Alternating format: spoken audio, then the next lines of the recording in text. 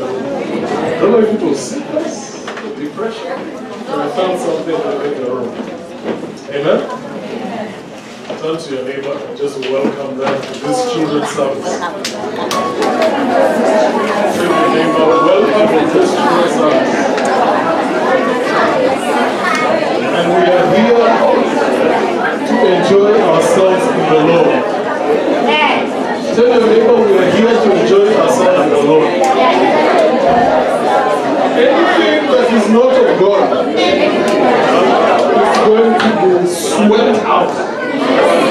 In the name of Jesus. So welcome this morning. Today is our children's service, Hekima children's service. We usually hold Hekima children's service every school holiday. So we usually have it every April, every month of August, and in December. Just to introduce you to Hekima Children's Church, we are the people who have been leading you in worship today. We are the ones who have been leading you in worship. You know, one of the weapons of our warfare is praise. You know, Judah used to go first, and they would sing, and they would shout, and they would celebrate and dance in the Lord. You know, and the enemy would disappear. Okay? So, one of the things we really emphasize at Children's Church is song, just rejoicing in God in song and dance and worship. We laugh, we shout, we make faces, and all those kinds of things. Right, so we have the dance class, who are 3 to 5 years old. Dance Mokwabi. Yes, rise up so that we can see you.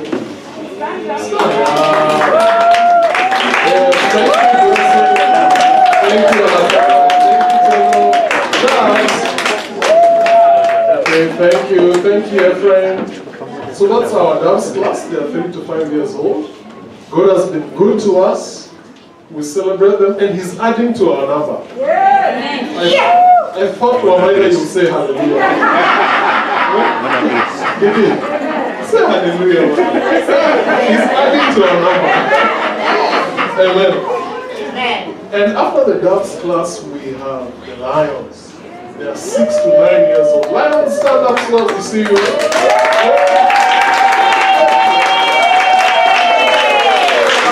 Thank you, Rich. Thank you, Zuriel. Thank you, guys. Sit down. And after the dance, we have the Kizazi Teule. We call them KTs, 10 to 13 years old.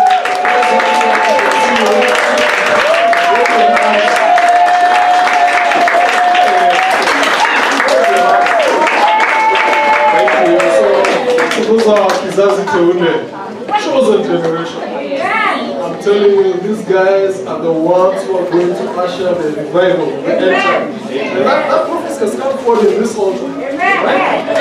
And even as we move as a church, we will not leave our children behind. The way Moses went before Pharaoh, Pharaoh told him, go, take your old men and go. Moses said, no, and watch. What to do? We're not leaving them behind. So even as we move forward in the Lord, we will move forward with our children. Amen. We shall not leave them behind. So this month we've had, last week we had our children's camp. And the theme of our children's camp was spiritual warfare. So if you see some of the songs that we've been singing, they have a lot of emphasis on spiritual warfare, taking territory for the kingdom.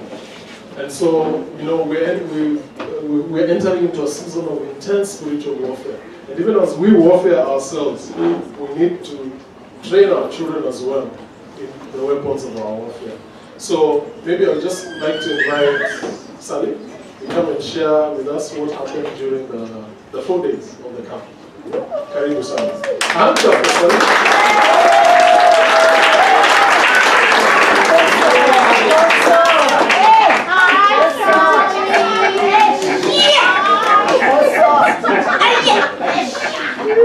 Hi everyone.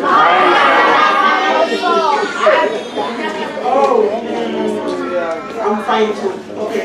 I woke up to an SMS this morning saying you are leading, you are giving an overview of the camp. Please include the community service. And immediately I went into responding and saying that I'm only new. Can't you give me time to just acclimatize? Then I read it again and remembered it was not a request. So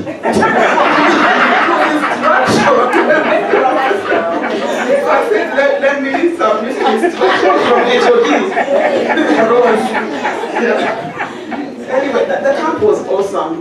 When I came into the camp, I was relatively new, and it was my first camp as an adult, attending a children's camp. I attended camps as a young child, but I've never attended any adult camp. Any children's camp as an adult.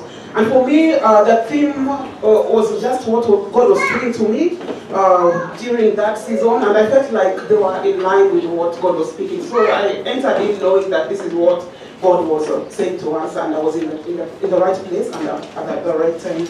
So the theme was spiritual warfare. Last camp we tackled the armor of God, and this time we felt like to follow up on the armor of God, then we need to teach our children on spiritual warfare and help them understand how they can fight any works of the enemy. So the theme came from the book of 2 Corinthians, chapter 10, verse 4. What does it say?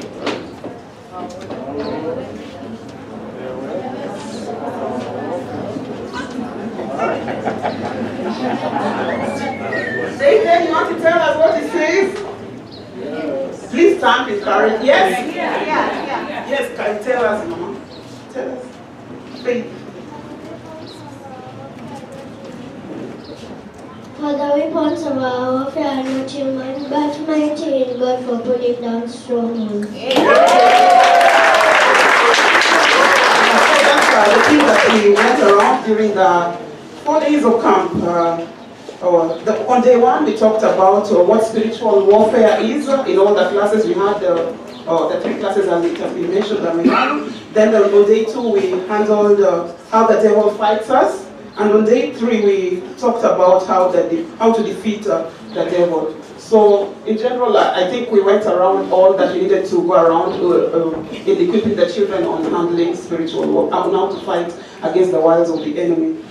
Other than that, we had several activities. We had different games. Teacher Mercy introduced us to a new game called Pen and Bottle. That was very interesting. Those who do not know about it, Google is your friend, or you can talk to one of the teachers and they'll tell you about it. It was a very interesting game. Yeah, there were also sack games. There was football for the young ones. There was the playground. And one of them also went around looking for Polly. The one who is familiar with the school. That was, what's her name again? The daughter. Tina, my younger daughter. Ruby went around looking for Polly. We wondered who Polly was. But we let her move around with other children looking for Polly. Yeah. I was swung. I sat on the swings and they moved me around. I thought that was very interesting. Teacher Elijah went through confessions and we practiced singing. It was an awesome time, even away from the teaching. And then I'll talk about the food also. The food was nice. As an adult, the food was nice to me. I don't know about the children. So Lana, was the food nice? The food at camp? Oh no, it wasn't nice. Jaden said it was nice. So at least that way we know that we were well fed. So yeah, then we had community service. Community service happened on the last day. We were so disappointed by the older, the other children, the teenagers and the preteens who were to come up and didn't turn up. I don't know what happened with the parents. Please, parents, bring your children next time. Community service was very nice. We did a lot of cleaning, a lot of cutting with shears, trimming of the fences with shears.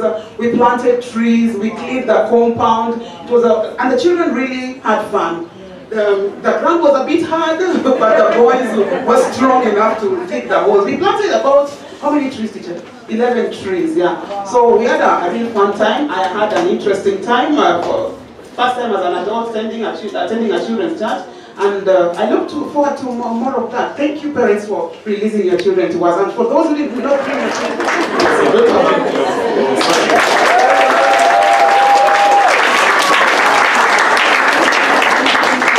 first time to the camp. And you know, for a long time we have been majority men in the camp, in the Hekima Children's Church. So we have now been overtaken by the ladies. So men, tafadhali, kujeni mtuongezee. Another thing, you know, this was a camp where we taught our children spiritual warfare.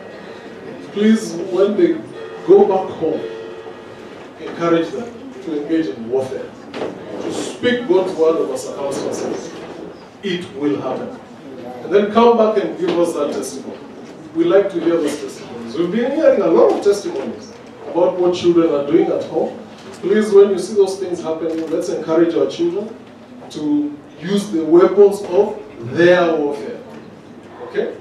And give us that testimony, because we are ready to see the fruit. Amen? Amen. Amen. So I'd like to invite Michelle. Karim? Mitch. Oh, Mitch. Okay. I thought it was Michelle. Sorry. Mitch, God is going to welcome our visitors. Okay? Good morning, church. Good morning. My name is Mitch Yvonne, and I want to welcome the visitors.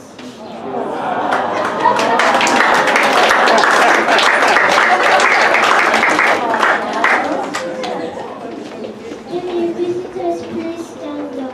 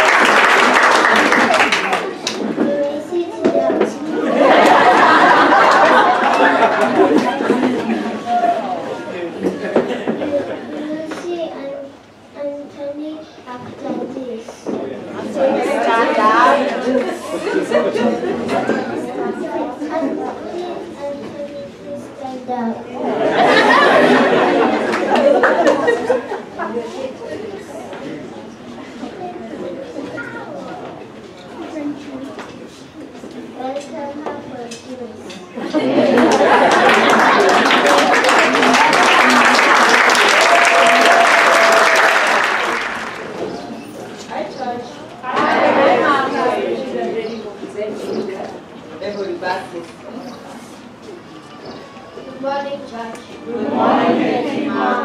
In front of you is Hekima Children's Church, ready to introduce favorite verses of spiritual warfare.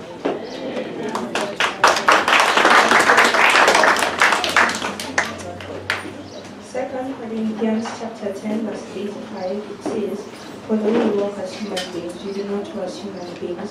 For the weapons of our warfare are not human, but mighty in God for pulling down strongholds, casting down arguments, and everything that exalts itself against the knowledge of God, bringing every thought into the obedience of the captivity of Christ."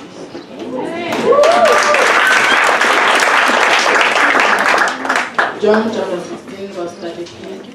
These things that I have spoken unto you, so that you may have peace. In this world you will have tribulation, but be of good cheer. I have overcome the world. Isaiah 40 verse 1 says, "For those who hope in the Lord shall receive their strength, and they will soar on their wings like eagles, and they will run and grow weary, and they will walk and not faint."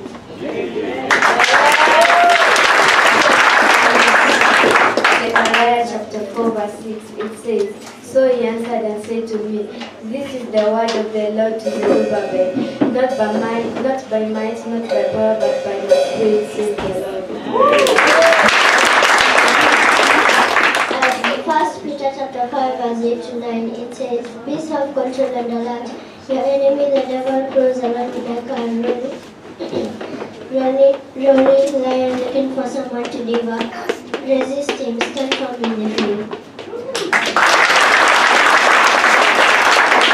John chapter 23, verse 10. "One man of you shall chase thousands, for the Lord your God is he who fights for you, as he has promised."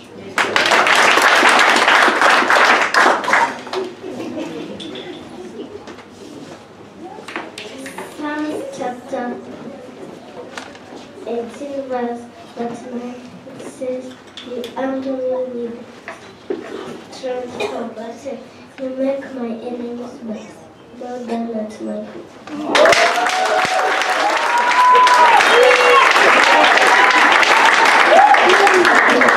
John 10:10, it says, the thief comes only to steal, and kill, and destroy. I came that you may have life and have it abundantly. Deuteronomy chapter 3 verse 22, it says, do not fear, for the Lord is the one fighting for you.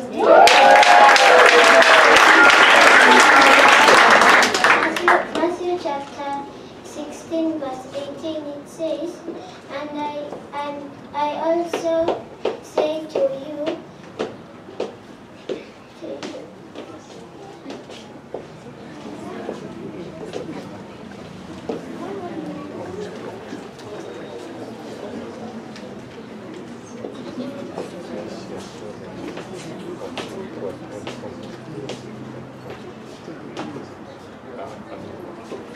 Romans chapter 8 verse 37, in all these things we are more than conquerors through him who loved us.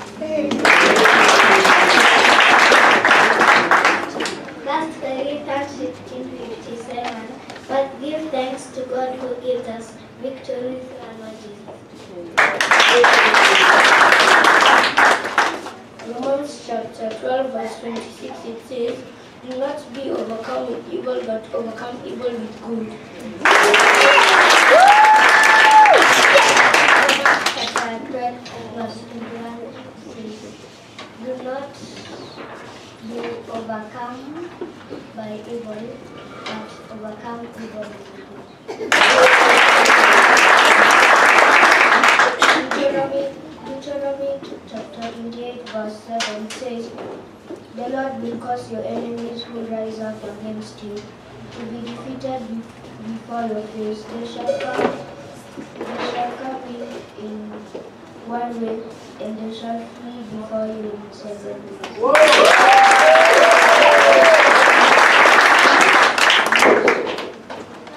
Matthew chapter 16 verse 18, it says, on this rock I will build my church, and the gates of hell shall not prevail against it.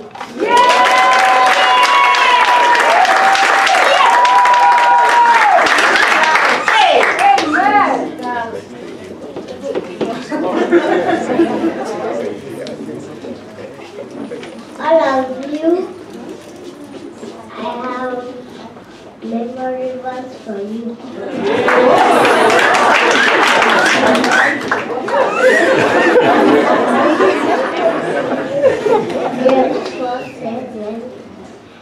In good presence and smelling.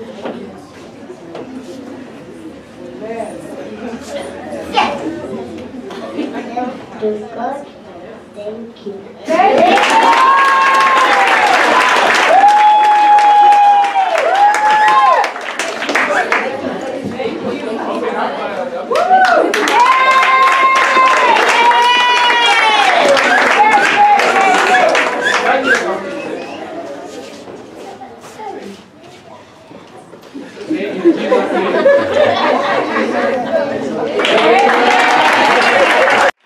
Giving memory verse.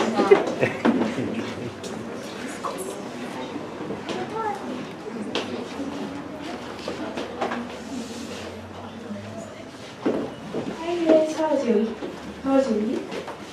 The things that happened in this week, they left me to wonder. What do you mean? See, on Monday, I cut myself with a knife while cutting vegetables.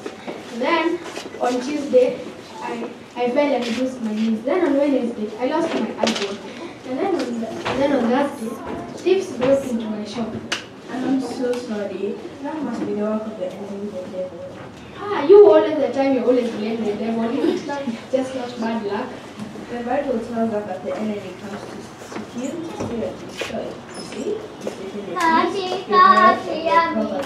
So the church is starting. Let's go. Bye. Come away.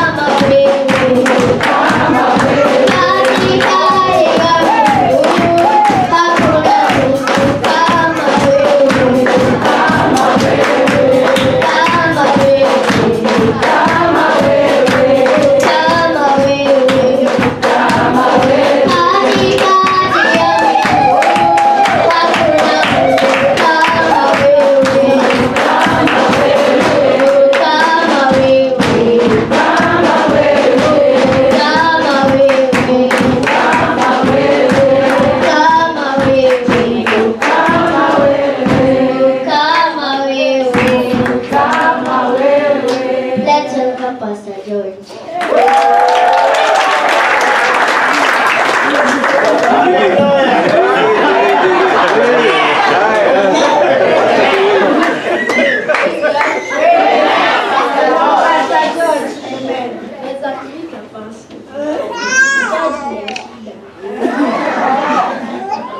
Praise God. Amen. Praise God once more. Amen. We must beware of the devil's schemes, and we must fight the enemy. Not everything that happens in our life is the will of God. So we ought to stand our ground and fight. Amen? Amen. Amen. Amen. Amen. Amen. The Bible tells us to be alert and watch. Be alert. Yes. Be alert. Yes. The devil is prowling around looking for someone to devour. Don't let it be you. Amen. Turn to your neighbor and tell them, don't let it be you. Don't let it be you. Don't let it be you. Don't let it be you. Don't let it be you. Don't let it be you. So we want to pray. We want to end our service. Okay, let's pray. Dear God, thank you for this day. Thank you for the gift of life for you have given us. Father, we have in our lives. In Jesus' name, amen.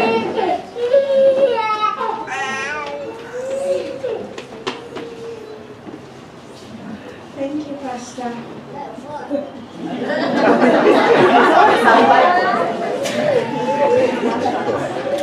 Surely it was the devil's work. I should resist him now. Let's go to our house and then we shall pray together. Okay, let's go.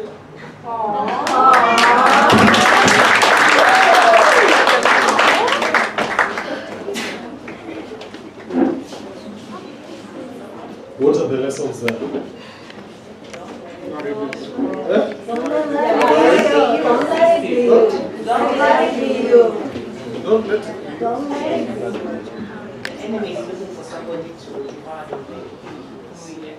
Thank you. Any other lesson? Any other lesson? Be alert. Be alert. So, day 2. What do you remember for day 2?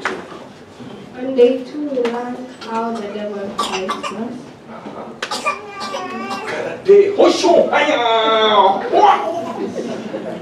He uses our 5 senses against us. Wow. Oh, 5 senses. Okay, just kusaidia tafadhali. Senses, you know, some of us, we went to school a long time ago. Our 5 senses are hearing,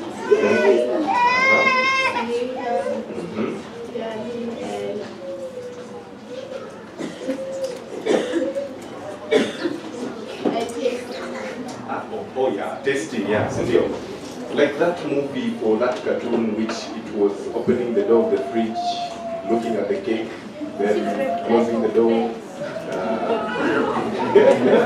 saying, I should not eat this cake. I should not eat this cake. It opens the door, then it slips inside the fridge. And you tell us that day you ate your sister's cake. Please tell us. Temptation. Oh, it was not supposed to come out here. Okay, what about understanding yourself? Do you remember anything about that? Yes. Please share. Understanding yourself means that you should know your weaknesses and strengths. So, and the devil tries to use it against you, you don't have to fight it. Ah, good. What about the 3 spheres of a human being? Can you share with them, Kidogo? They know you are a muse. Together with Elijah, they worked on very good workbooks, and we managed to combine them together as a team. This is one of the books for the KTs. We had them themed in different colors, just for ease of use. and each book is a workbook. It has the notes inside. If your child didn't manage to come to camp and you'd like a workbook, please see Hekima. You can organize with her how you can get one. She will give you more information. That is for doves, the lions, and the cages. So day one was introduction to spiritual warfare. We had what is spiritual warfare, which we define simply as the warfare between the kingdom of light, where God dwells, and the kingdom of darkness, where Satan dwells. And there are two characteristics of the kingdom. The kingdom of light, where God dwells, has life, truth, righteousness, liberty, love, joy, peace, patience, kindness, goodness, gentleness, faithfulness, self-control. The kingdom of darkness, the list is so long, but let me just give you a brief. Death and destruction, ignorance, deception, error, dishonesty. You know, it's so funny weird, that in the kingdom of darkness, it starts, in English it starts with D. And everything about the kingdom of darkness is just D. Death, dishonesty, depression, and disgust. Everything about D is just like, it has very bad things accompanied. Moving forward, our memory verse for that day was 2 Corinthians 10, verse 3 to 4. For though we walk as human beings, we do not war as human beings. For example, Bernard's team yesterday lost. It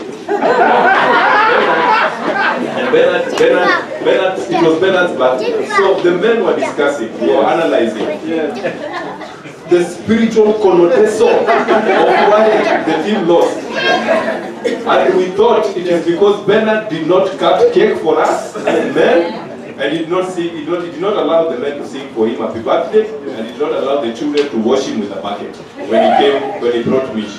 But those ones are superstitious thoughts. Anyway, for the weapons of our warfare are not human, but they are mighty in God for the pulling down of strongholds, casting down arguments and every high thing that exalts itself against the knowledge of God, bringing every thought into captivity to the obedience of Christ. That is 2 Corinthians chapter 10, verse 3 to 4. Our message for that day was, as Christians, we live in the kingdom of light, and we are targeted by the kingdom of darkness. However, Jesus, through the cross, has given us victory over the devil's powers. So, we are victorious, and we must experience it in our day-to-day lives. Amen? Amen. Day 2, what is temptation? Anything that leads us to sin. That is what we defined. The second thing that Solange mentioned about understanding ourselves, we had to break down to the children how we have been made by God. God said, let us make man in our image and likeness, spirit, soul, and body, the three spheres. And allow me to read for you what our able leaders compiled. Every person is a spirit who has a soul and lives in a physical body. God gave us physical bodies so that we can be living beings on earth. And we are not ghosts. Because another name for the Holy Spirit is the Holy Ghost.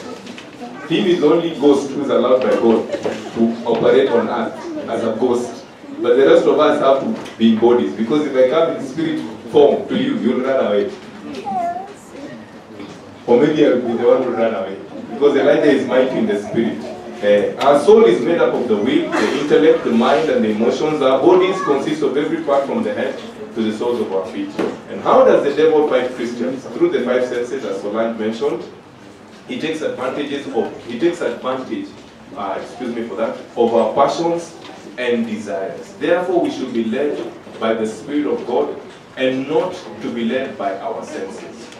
We should not be led by just what we see, what we taste, how we speak, what we touch, what we smell, and what we hear. Our memory verse for that day, we've been talking about temptation. Who has a hint? And you're not in children's church, or where our memory verse came from. Percy is disqualified from answering this question. Same as Christine, same as Melikau, same as JD, same as Agi. How kuna watu na disqualified? Leader is disqualified, Baruch is disqualified. Asa tumebaki na elimination method. Jemo is disqualified. He had already been attacked from here, from the pulpit. So yeah, ako immune. Ako na immunity. Where is ZP? Anti-ZP ako happy. Do you have an idea? We are talking about temptation. There is a memory verse on temptation.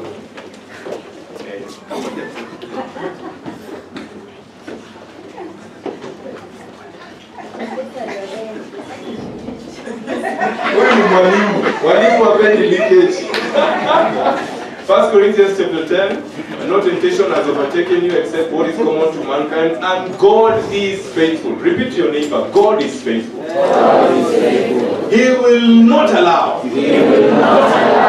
you or me to be tempted, beyond what we can bear. Amen. When it finishes, we finish.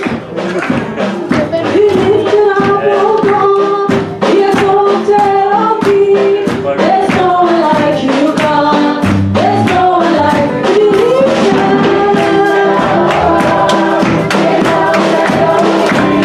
There's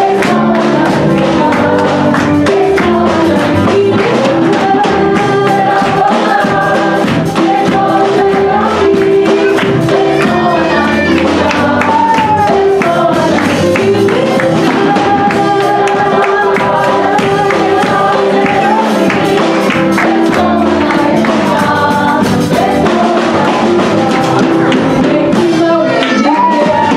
like you. There's no one like you.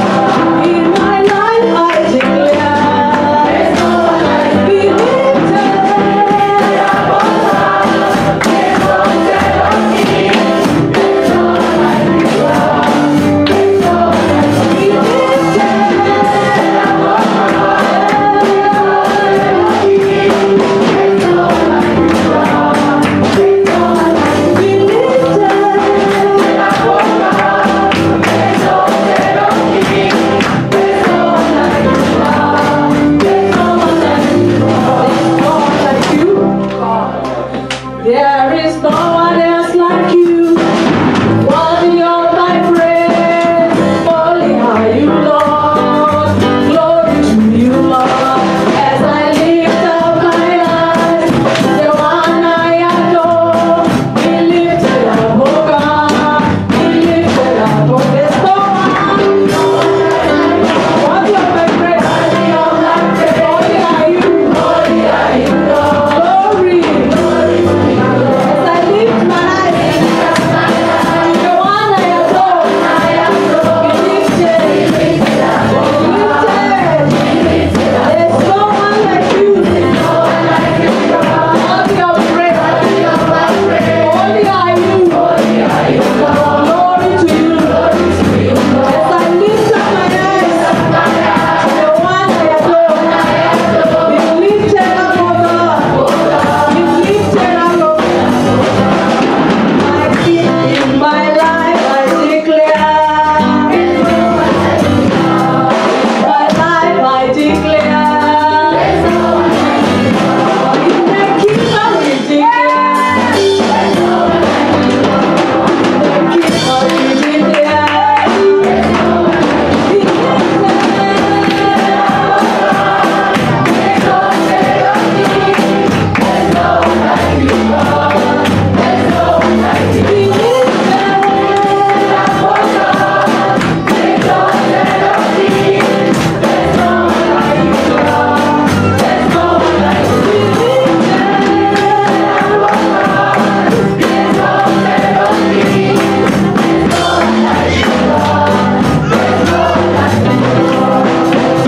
listen what God did.